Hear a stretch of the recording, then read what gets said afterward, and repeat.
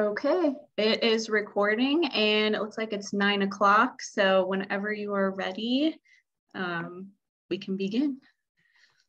Great. Good morning, everybody. Welcome to our April Sweatland Center seminar series. For those of you that are new to the Sweatland Center, we are an academic research center in the School of Medicine at Case Western. And our mission is to study the complex interplay between the environment and human health with a focus on translating those findings into policies and practices to promote environmental health equity.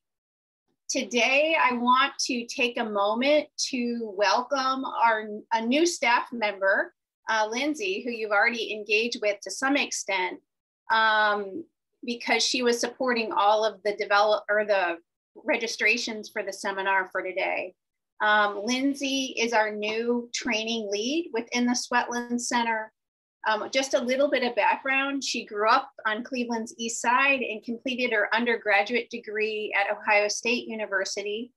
From there, she worked as a medical laboratory scientist at the Cleveland Clinic. Yet, as we know in the public health field, sometimes you get pulled to grow in new ways. And so Lindsay, while still working at the clinic, earned dual master's degrees in public health and nutrition at Case Western, with a focus on health promotion and disease prevention. She joined our team earlier this year as program manager for the Building Capacity for Obesity Prevention study, and also as the training lead.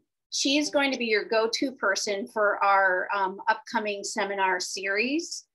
And I know, Lindsay, you did have a quick slide before we introduce our speaker, just about kind of the way that we'll work on the seminar. Do you want to go over that?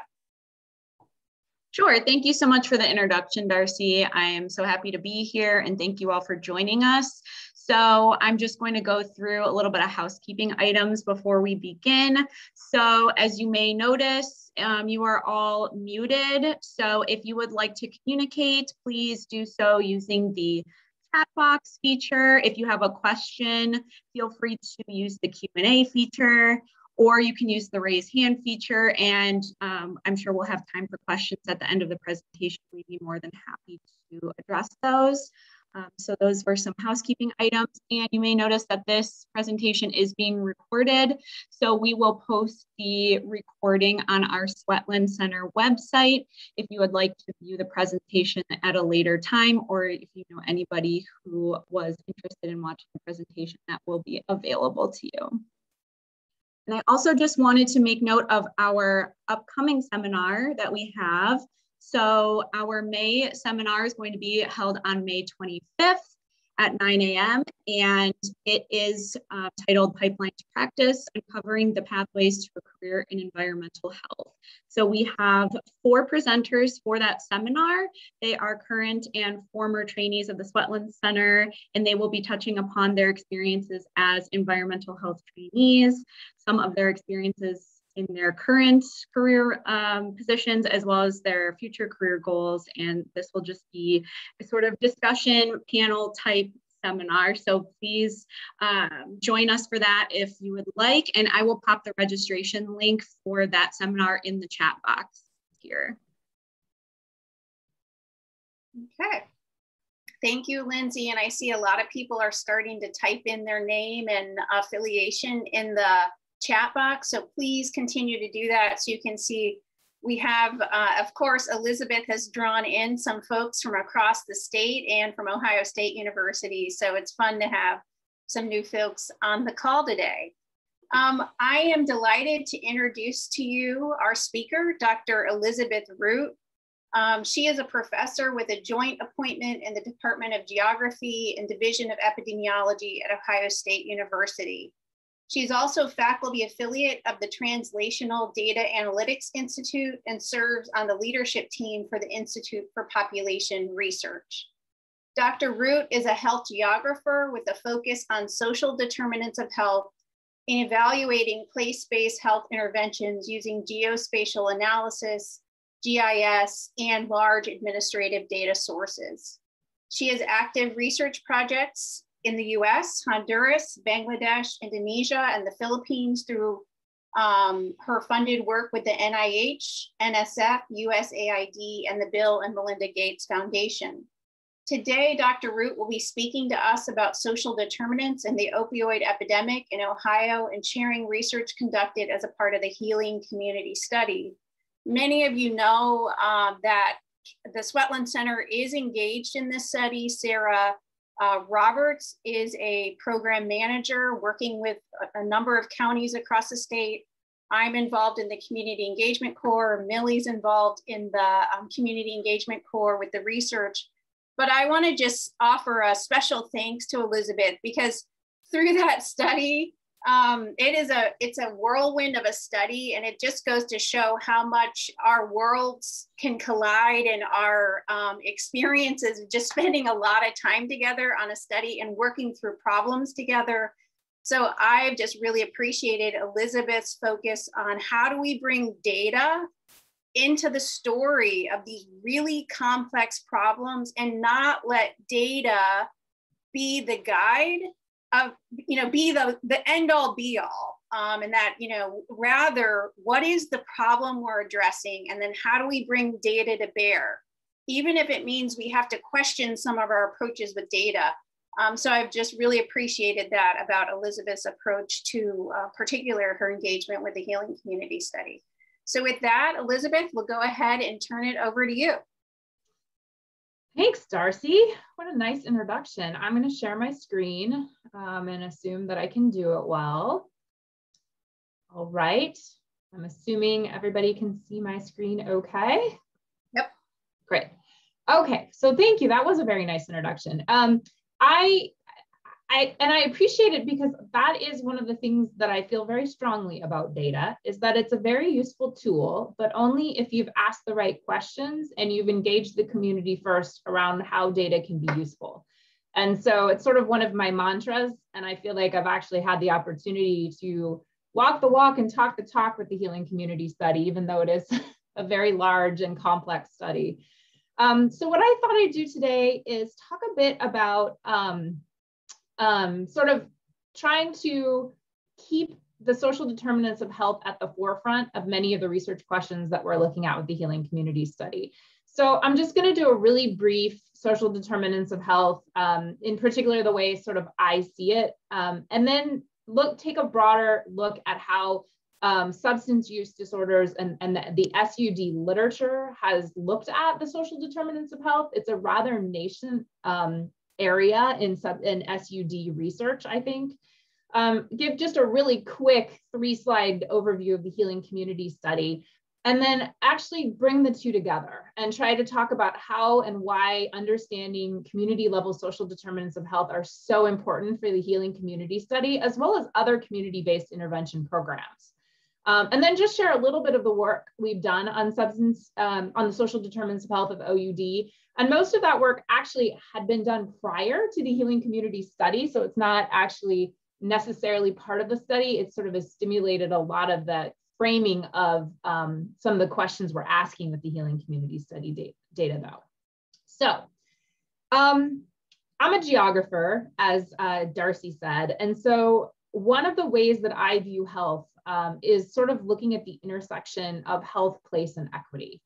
So we have this concept called the social determinants of health, and we know that the community level factors that exist within community, all these factors that exist within communities are really important and responsible for a significant amount of the health inequities that we see both within communities and also across communities. So it's responsible for both within and across community heterogeneity in health outcomes. And there's a lot of them, right? I've just put a few up here, right? We've got health facilities and schools and childcare, and whether or not your community is safe, or whether or not you're exposed to high levels of violence and crime. So there's a tremendous amount of heterogeneity across communities and all these different factors. And in reality, they all sort of capture that there's inequalities in our environment that therefore leads to inequalities in health. And because I'm a geographer, what I typically then see is we call them geospatial inequalities in health. So because place is so important and communities have all of these aspects to them, What that means then is that we see spatial inequalities. So when we look at our communities, when we look across our state, we see different patterns in health outcomes. But a lot of that can be attributed to the differences in place. And place matters because you basically, you can think of communities as, I don't like to use the word deprived, although that's what's been used in the social determinants of health literature as deprivation indices or this concept of deprived. I'd like to frame it more in terms of communities of opportunity and high vulnerability communities. So, if you think about a place that whatever that is, a neighborhood in Cleveland, a neighborhood in Columbus, you can frame it in terms of all the things that exist within that community, right? In a high vulnerability community, you might see lots of fast food restaurants and liquor stores.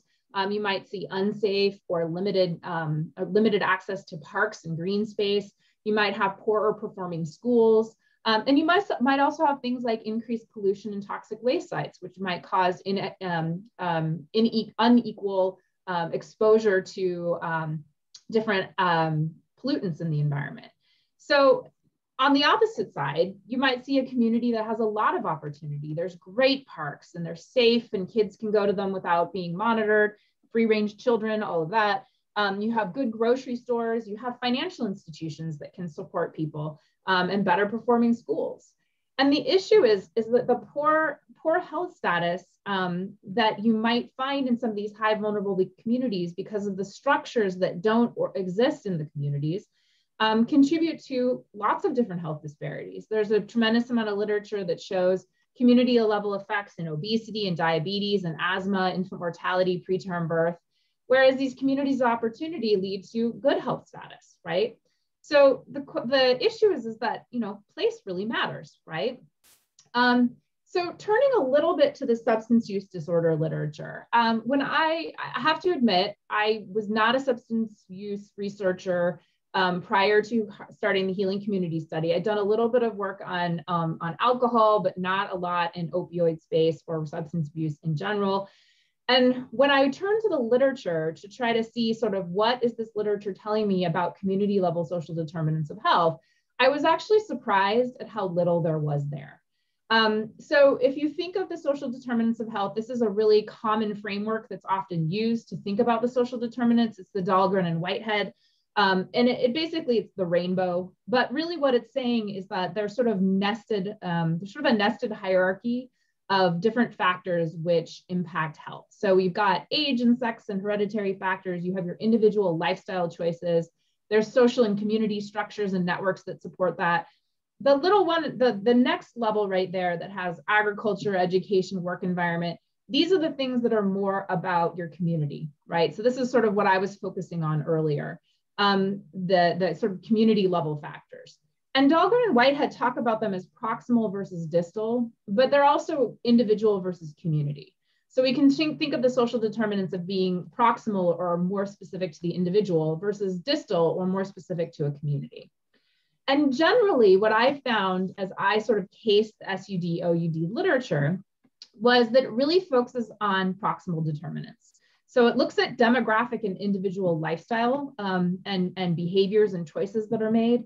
It also, there is a pretty deep focus on the social and community networks. So there's a lot of literature out there on peer support and stigma and exposure to prevention programs. So those are fairly well represented in the substance use disorder literature. But when I kept digging a little bit further, there's only a very small SUD literature that focuses on these true distal community level living and working conditions, and how those impact substance use disorders and opioid use disorder in particular. The literature around opioid use disorders is even smaller.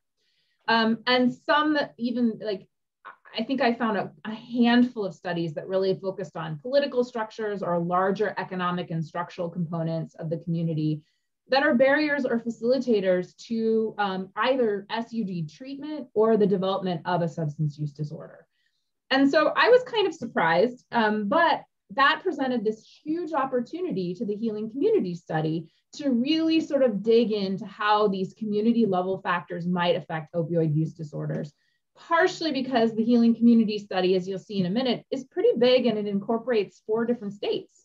that have 4 very different community structures, right, across the different communities that have been included in the study. So the social determinants of health, though, are really complex, and they're very interrelated to one another. So the social determinants of health is what I would call a geographic and multidimensional concept. Geographic because we are talking about community level factors that impact health. And that by its very nature requires us to understand and to measure place or a geography. It's multidimensional because there is not one variable, there is not one aspect of community that fully encompasses the social determinants of health. The literature's tried, right? We have poverty is used all the time as a measure of sort of community level socioeconomic status, or median household income or something like that, or perhaps a couple of variables, education level and poverty. But in reality, the social determinants of health are much, much more complicated than that. And so there's these multitude of factors that exist and impact people's lives daily. These factors also interact in space and time. So it may be that it's sort of an interaction between poverty and poor housing that's really a dominant social determinant of health in a specific area. And so this begs this need for small area estimates to capture these differences between very complex neighborhood environments. So this creates a real challenge for empirical measurement for the social determinants of health. One variable can't capture this complex construct. And so the question is, how do you do? So what we've done, or what I've done in collaboration with the Ohio Department of Medicaid and the Ohio Department of Health, is we've developed an index which actually combines multiple measures of these community level social determinants into sort of a larger construct that we can use to look at variation across communities in Ohio. So we've called this the Ohio Opportunity Index, and this is version 1.0 of it. We're actually no, this is version 2.0 because it has the environment in it. There was an original version 1.0 that didn't include environment, partially because it was hard to create the data at the time, but we have now fixed that problem. So the Ohio Opportunity Index is actually based off of work that's been done in the UK and in Scotland and in New Zealand for several decades.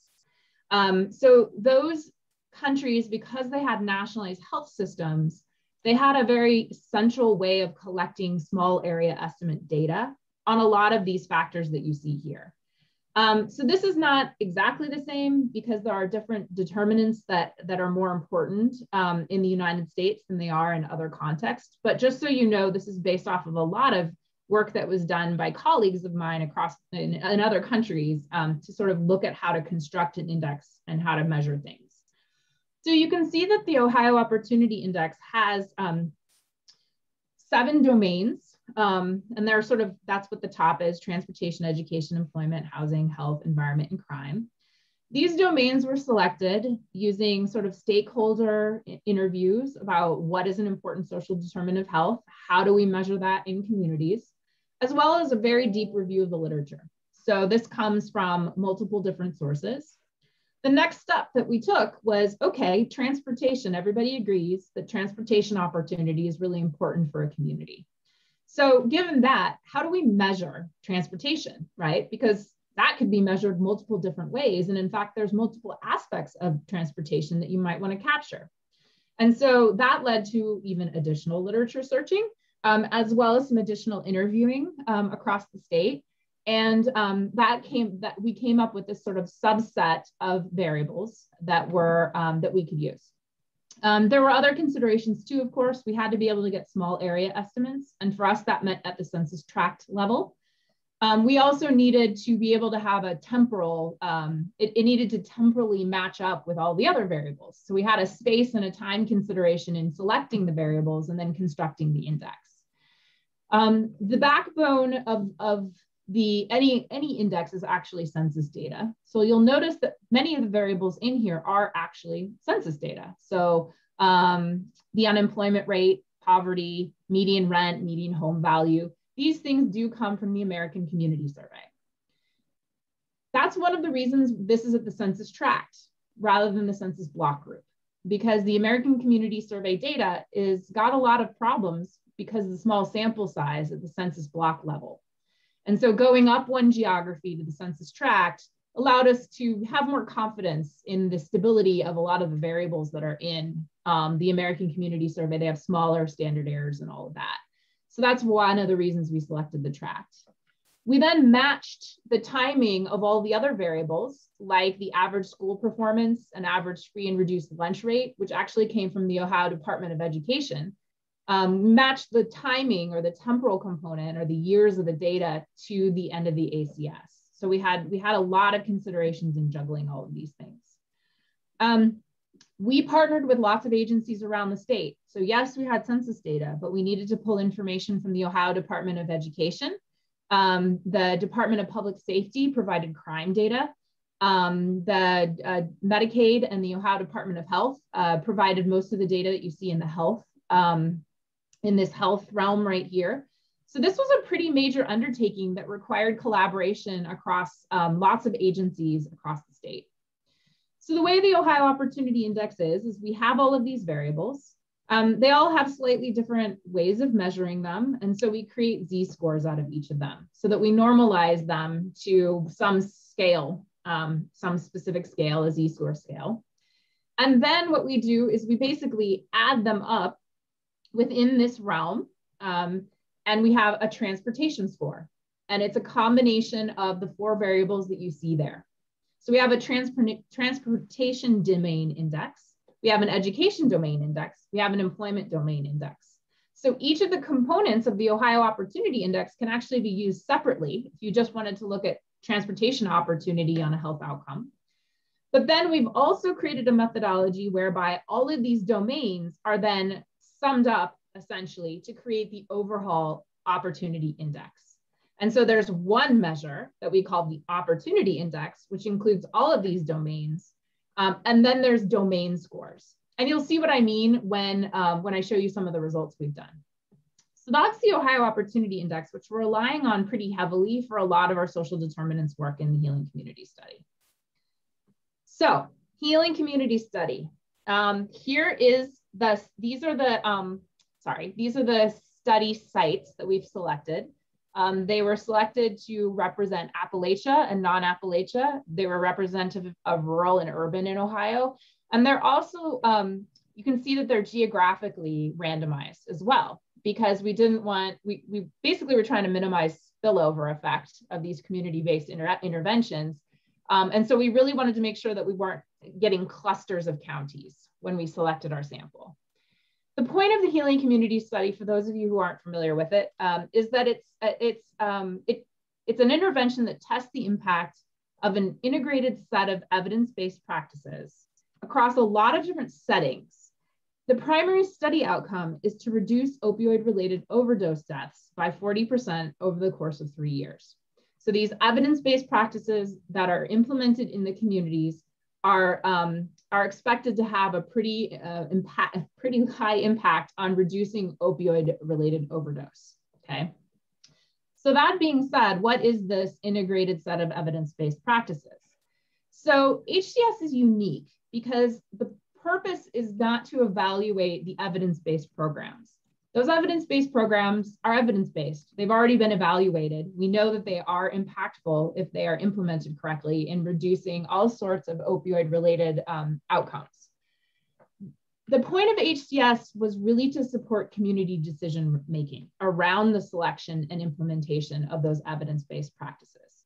And in that way, it is a community-based intervention, because what we are doing in the HCS communities is we're building capacity. So we are engaging with the communities to identify the resources that they need to implement these practices, the ties and the sort of the social ties and sort of community support that they need to implement these particular evidence-based practices. And then we're helping them make those decisions. So that they're selecting the evidence-based programs that they feel will be most impactful and that they will be able to implement in their community. The evaluation then is very large. As Darcy stated, it's kind of a whirlwind. We're evaluating basically the community's ability to work together and implement some of those practices. but we're also evaluating the outcomes, right? So we are trying to see if the evidence-based programs have had the intended impact, but we're also studying how the community is working together to implement those different practices. So the goal of HCS is really to see what sorts of community engaged processes are most effective and efficient at reducing opioid deaths, not whether or not an evidence-based program works, but what community engaged processes are most effective. So that being said, our HCS communities are extraordinarily diverse. So this is me just pulling a few little things for the communities that we've selected for the Healing Community Study. Again, it's across the rural and urban continuum. Poverty ranges from 7 to 30% in our communities. The percent of African Americans ranges from 0.8 to 31% in our communities. So all of our communities are highly diverse. And this is just Ohio. If you compare Ohio to Massachusetts or New York, who are two of the other sites in the study, you'll see there's even additional diversity that's sort of added to this study. So what does that mean for the social determinants of health? So here's me bringing it all back together. HCS is a community-based intervention, right? The point of HCS is to evaluate how communities work together to implement EBPs and how that translates into success in terms of reducing opioid outcomes. But given that there's so much heterogeneity across the communities and all of the distal factors that impact substance use disorder, healthcare infrastructure, social and economic opportunity, community recovery capital, which is essentially all of the substance use disorder structures that either support MOUD, medication for opioid use disorder, or peer support or whatever. Stigma differs across our communities. There's also differences in policies and laws around drug courts or policing and all these other things. So what that means is that HCS, we can't possibly evaluate the success or the impact of HCS without incorporating the social determinants of health to understand those intervention impacts. Like, it's in my mind as a social determinants of health researcher, to leave out the social determinants of health in trying to understand the impact of the intervention in the community. I just don't know how you do it, right? It seems like a lost cause to me. So I've been advocating very strongly that the social determinants of health need to be at the forefront of our evaluation, so that we can understand how the heterogeneity across communities might impact a community-based intervention.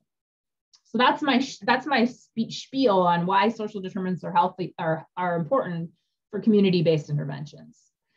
So what I want to do with the rest of my time is share a little bit of the OUD social determinants of health work we've done in Ohio, and think about this in terms of why the social determinants are important when we evaluate community-based interventions.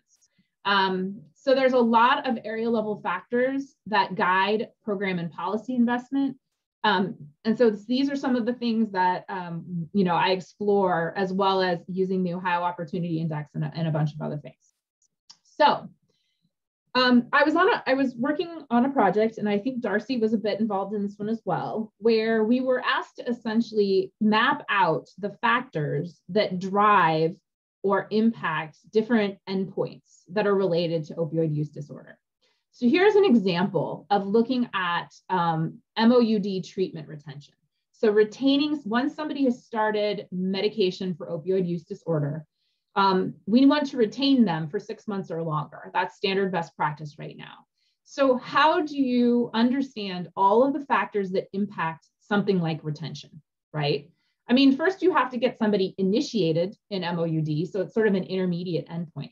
But when you think about treatment, there are so many things that drive retention or even initiation in MOUD.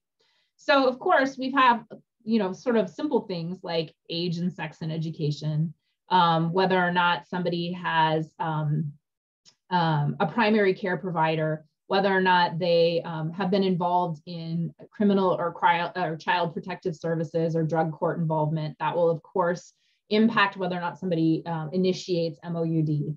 But then there's also things like public transportation availability, right? whether or not there are providers who actually prescribe buprenorphine or some other form of MOUD that available in the community, whether or not somebody has a job, right? Or whether or not there's jobs generally available in the community.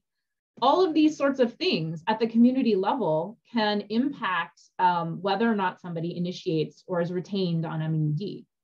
And so this is sort of the framework we started with when we started thinking about not just the individual level social determinants, and but also the area level or contextual social determinants of MOUD. So I'm a geographer again, I'll put that out there, because a lot of the research questions that I ask are related to geographic variation. So one of the first things that we started looking at was whether or not there's geographic variation in opioid use disorder and other study measures, right? So is there even a geographic disparity or geographic variation? If there is, these spatial inequalities are often indicative of area or community level social determinants of health that impact some of these outcomes. So when you see spatial inequalities in outcome, it typically means that there's area or community level inequalities that are sort of impacting that or driving that. And then the second question is, can we sort of get a high level glimpse of what area level social determinants seem to drive that geographic variation or the differences that we see across the study area? So I'm going to kind of look at this in a couple of different ways. I use, as Darcy said, a lot of spatial techniques.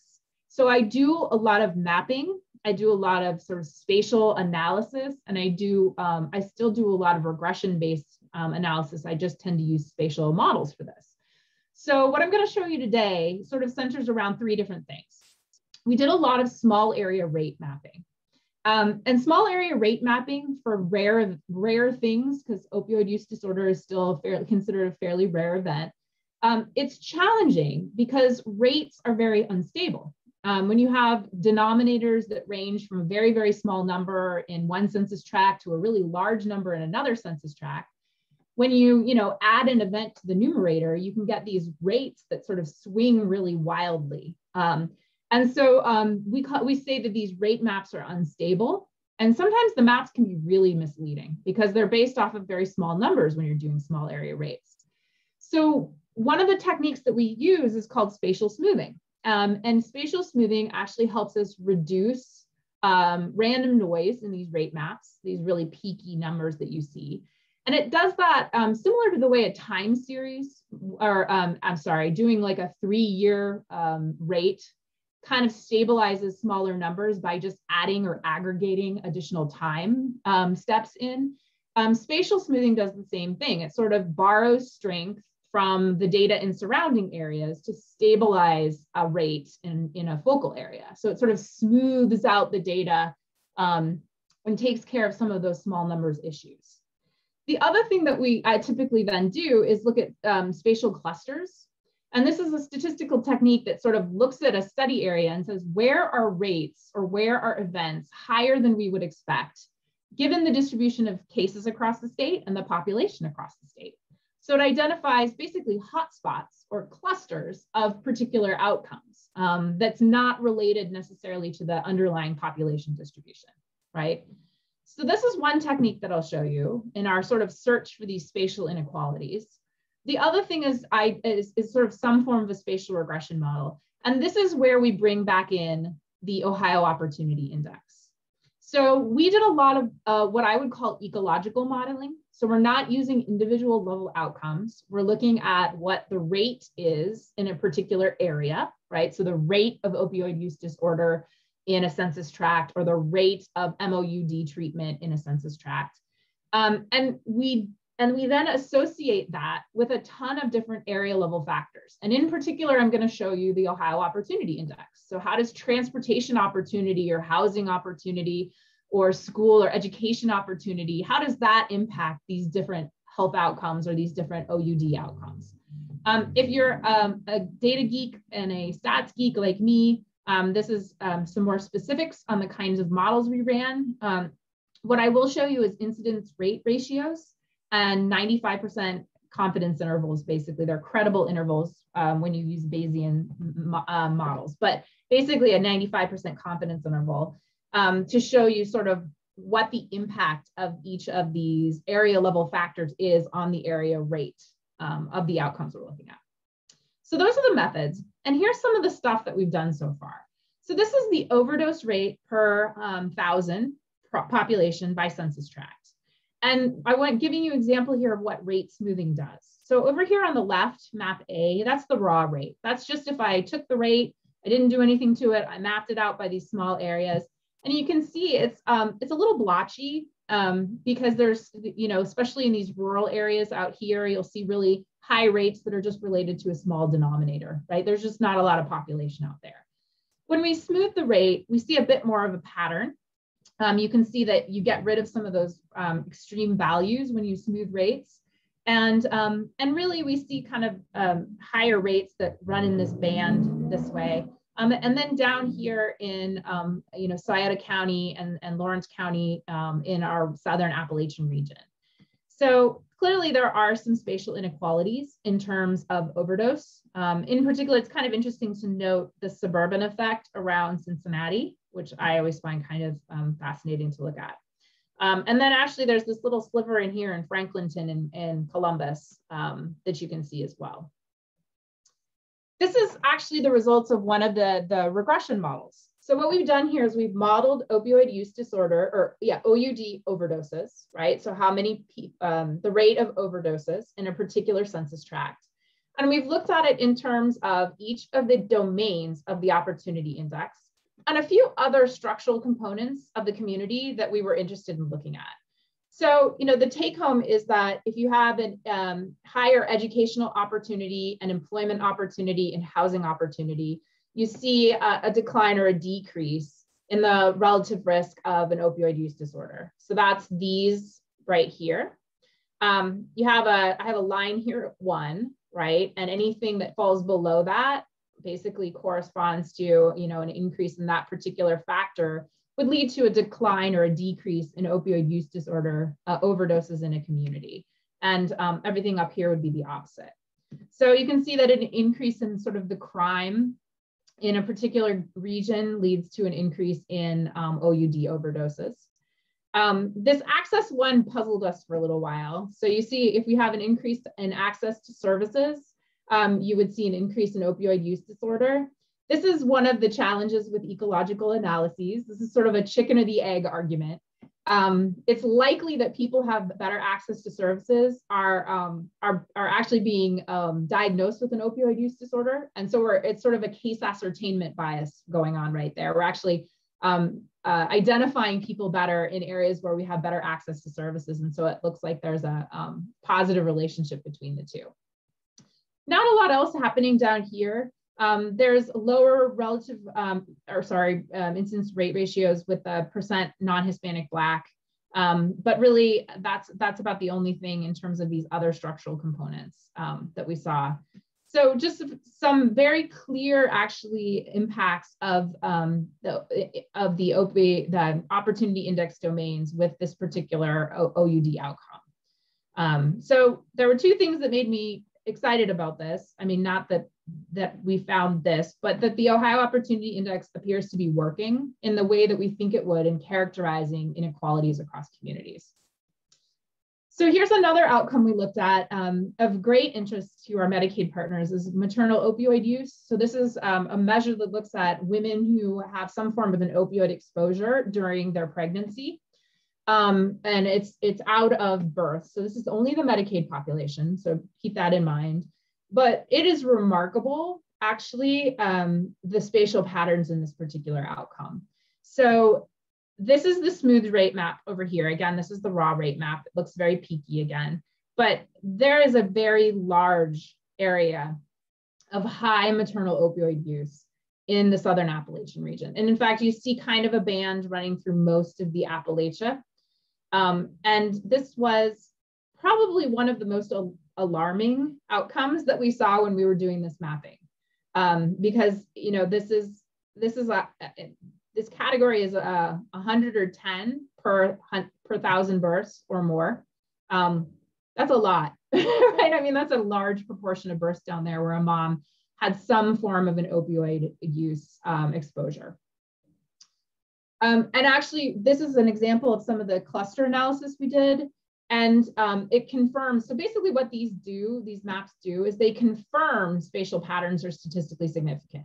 So this prior map just maps out what we think we see. These cluster maps are basically a statistical technique that's sort of confirming that the high rates that we see are actually above normal, like higher rates than we would expect. And what you see is also, this is a temporal analysis. So this cluster down here that we saw in the south actually persisted through all like 10 years of the study period. So did this one over here in Jefferson County. So what that means is that this has been a persistent issue in these communities for at least 10 years, right?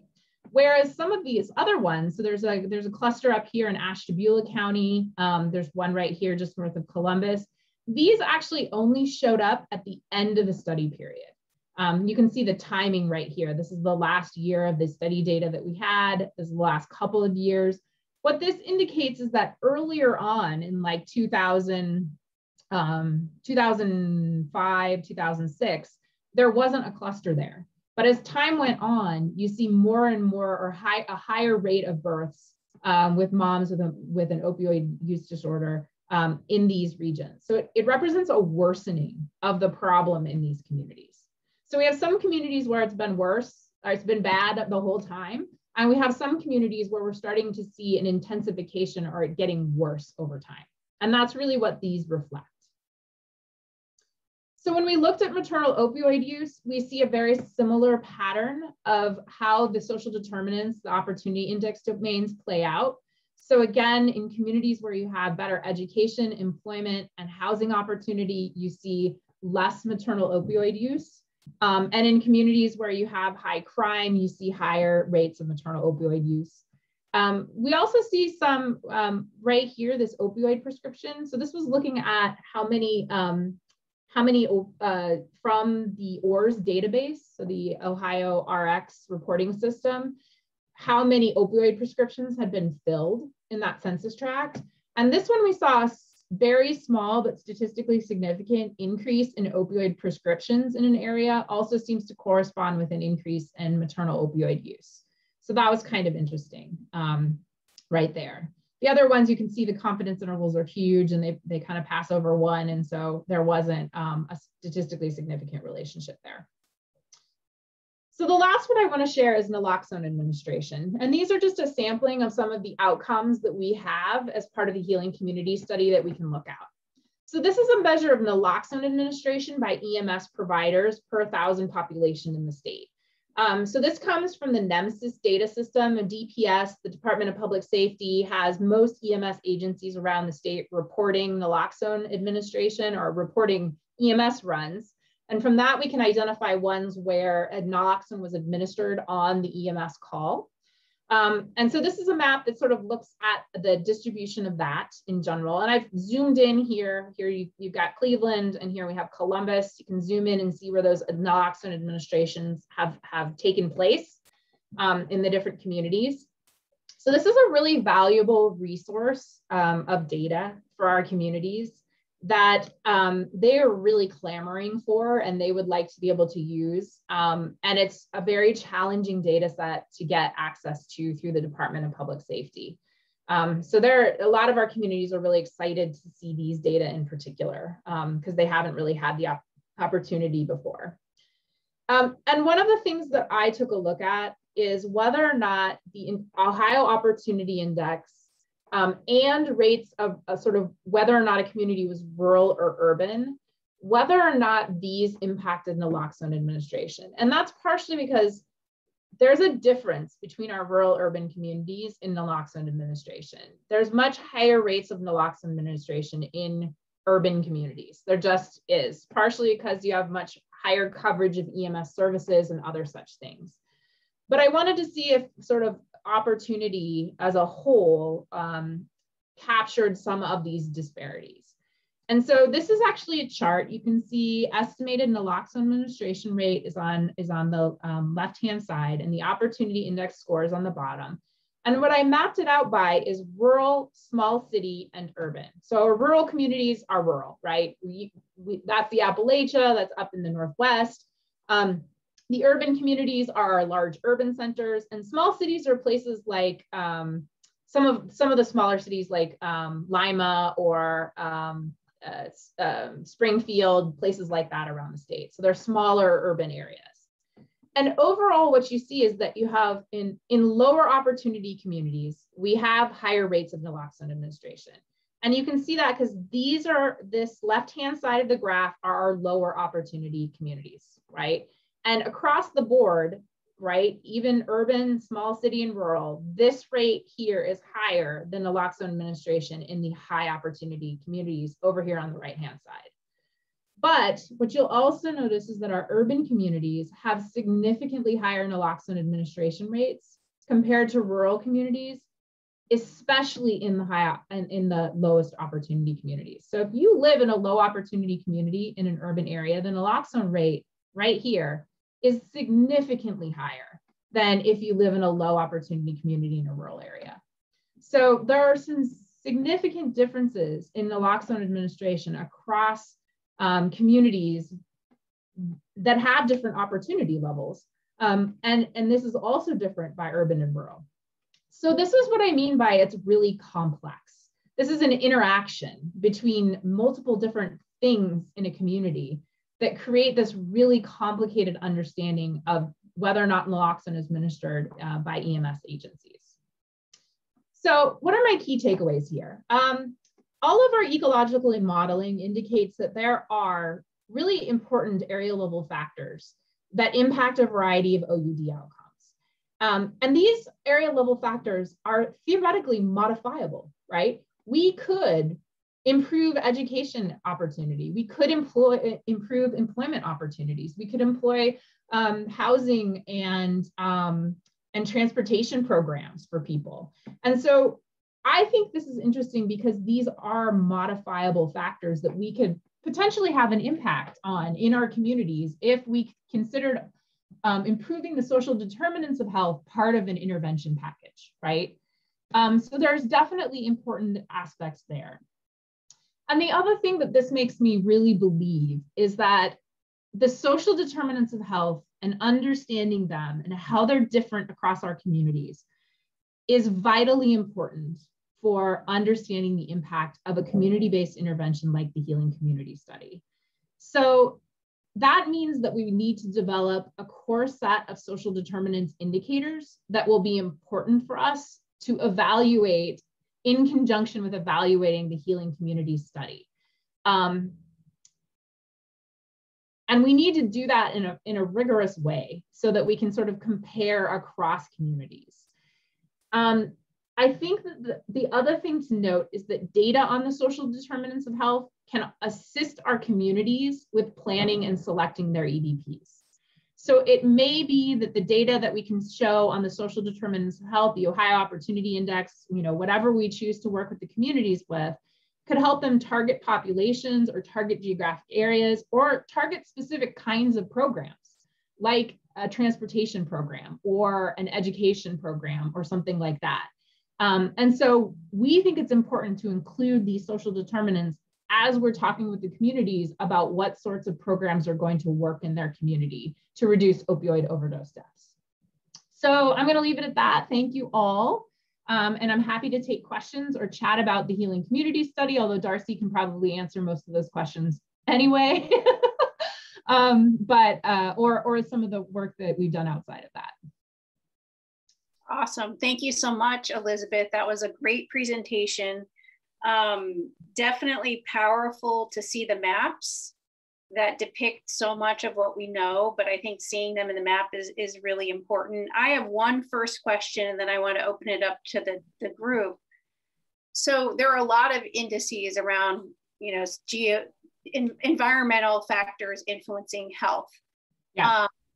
Area deprivation index, et cetera. Why do we need the new Ohio Opportunity Index, and what is it that is it? In what ways is it different or similar to those existing measures? Right. That's a great question. Why do we need another index? And I think, especially since the CDC has the Social Vulnerability Index out there, right? So that's the one that most people are sort of using now, defaulting to. What I would say is that many of the indices are not necessarily created to look at health.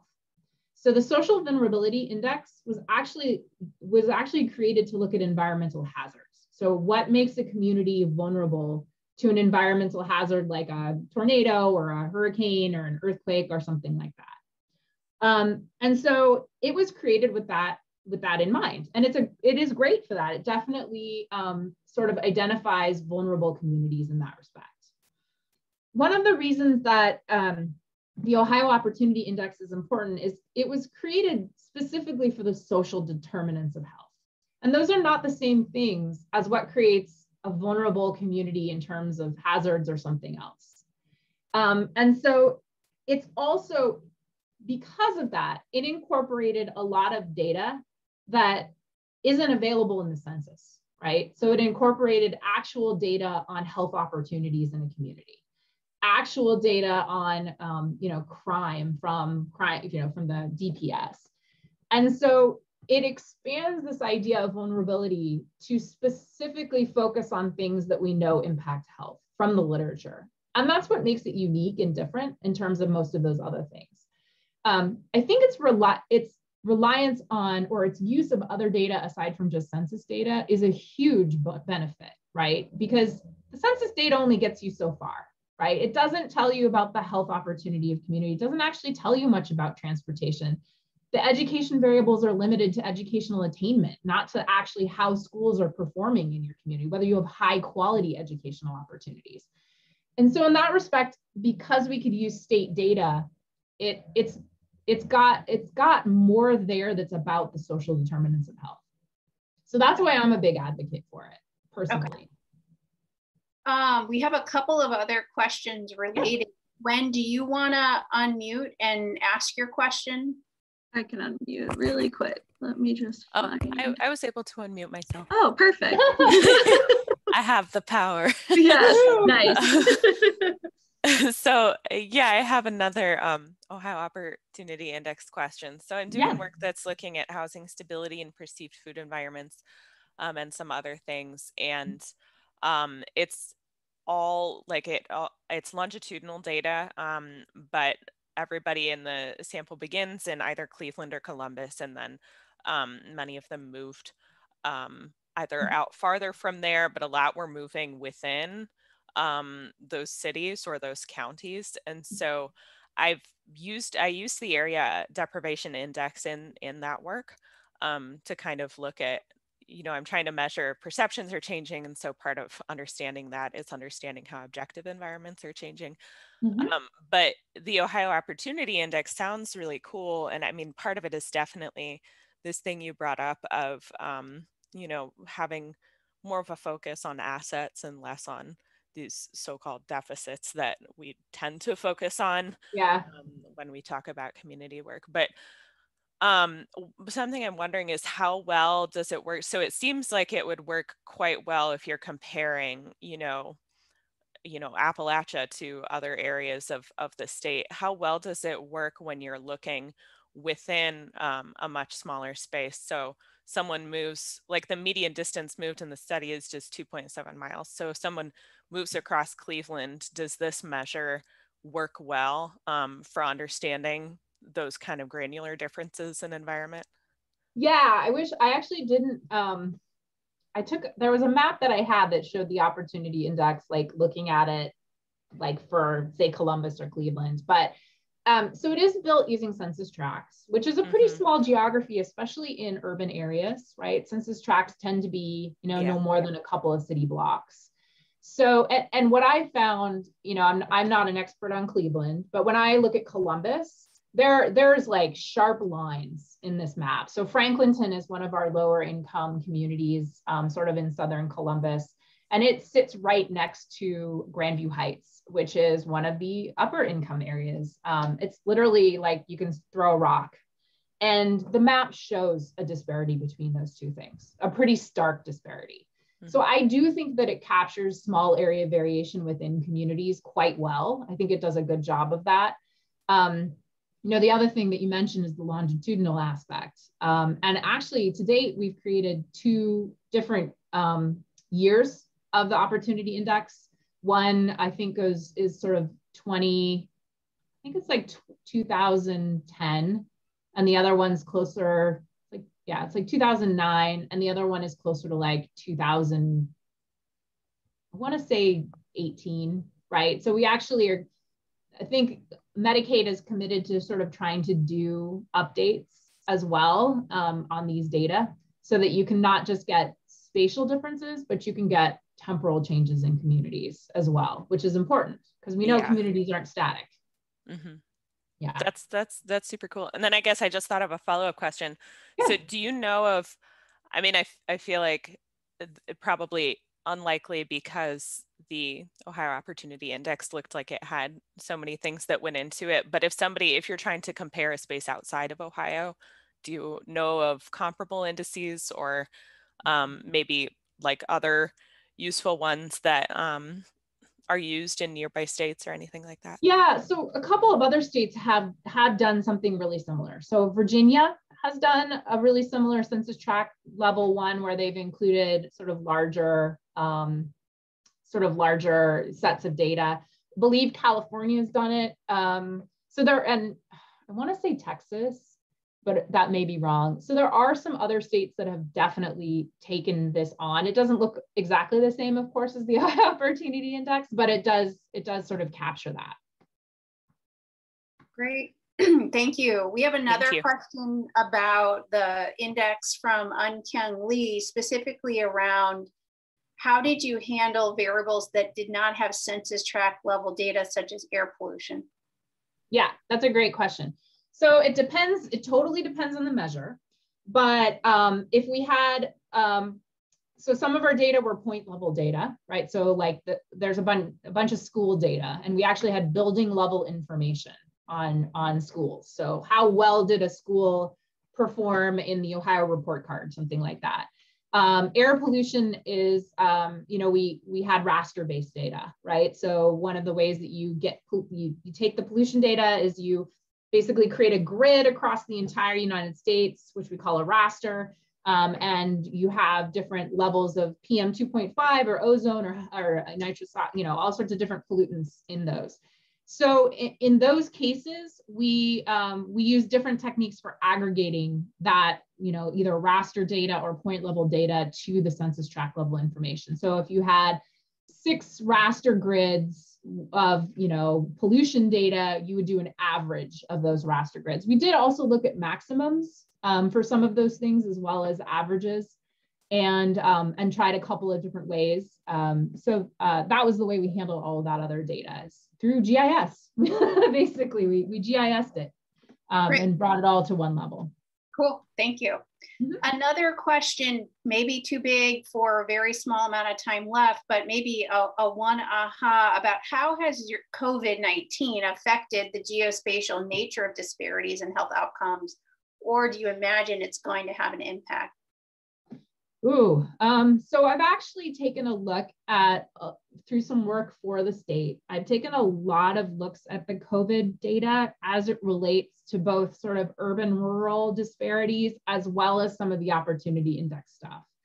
So it is clear from at least my cursory analysis that the COVID rates were higher in lower opportunity communities.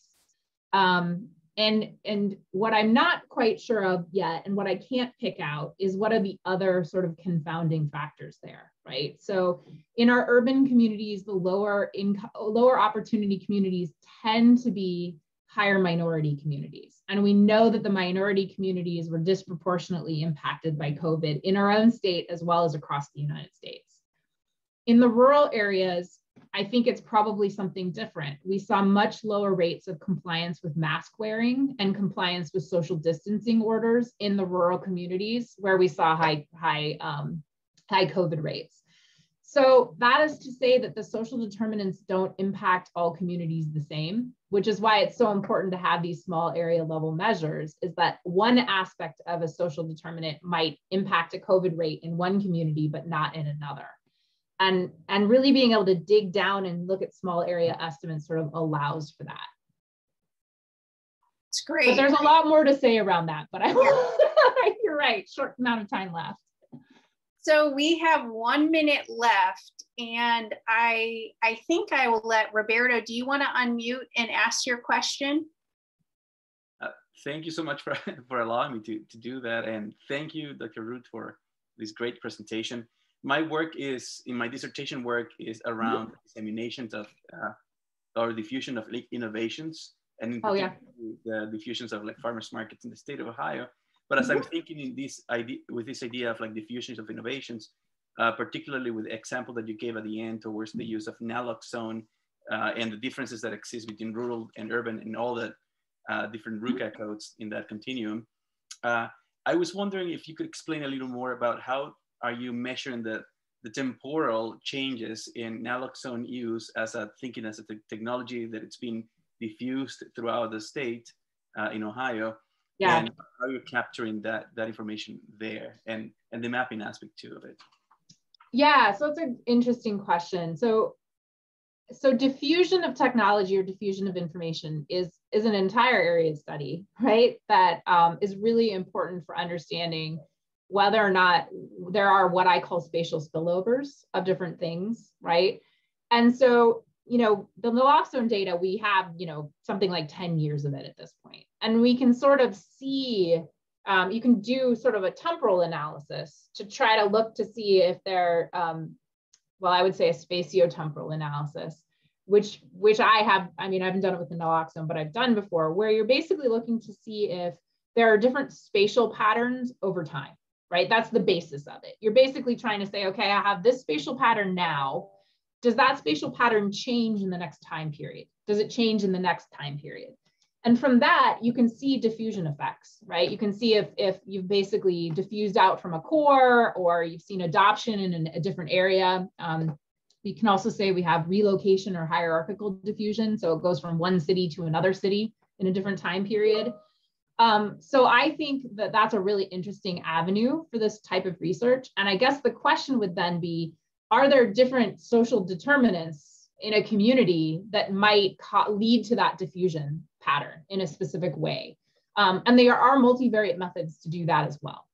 So very complicated question. You can reach out to me if you'd like to talk more about it, but it's ultimately very doable, and using space can help you really look at that diffusion pattern within like Ohio or whatnot. Awesome. Well, we are at time. I do see we have additional questions. If folks are willing to stay on, we certainly can keep this live for a little bit longer, but I want to acknowledge everybody who does need to hop off. Thank you so much for being here. I think, Elizabeth, you brought out this point that is central to our work in the Sweatland Center, that we have to think about the complexity of environment just as much as we think about complexity of individuals. And, if you've been to one community, you've been to one community. And if you've been to one block, you've been to one block. And so I think your data approach allows for sort of people to see that complexity, and then ideally using it to then design community level intervention strategies. So thank you so much. Those of you that have additional questions, if you wanted to stay on a minute or two, we'd be happy to have you do that. And those of you that need to leave, have a great rest of your Tuesday. Yeah. Thank you, everybody.